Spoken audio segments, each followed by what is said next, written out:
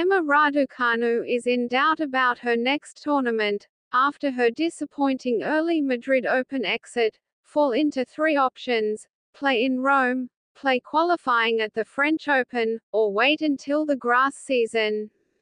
Raducanu's clay court form took a dive at the Madrid Open on last week, as the Brit exited the tournament, after a first-round straight sets defeat by world number 82 Maria Lourdes Carl. The Internazionale BNL d'Italia in Rome takes place from May 7, but Raducanu has not been announced as having a wildcard. Her protected ranking could see her enter qualifying stages, if she wanted. The French Open at Roland Garros then starts from May 20, but Raducanu is not guaranteed automatic entry into the French Open main draw, despite using her protected ranking of 103, with the 21-year-old fifth on the alternates list. She could enter and play qualifying, however. Emma and her team need to have an open conversation about next plans.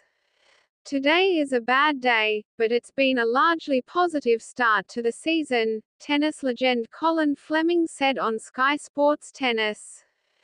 There doesn't need to be an overreaction. You have to face up to the fact today wasn't good enough, and accept what happened. Sky Sports' Anne Keothavong spoke too of the benefits of Raducanu taking a rest ahead of gearing up for the grass court season, while also pointing out the risk in waiting so long before playing again.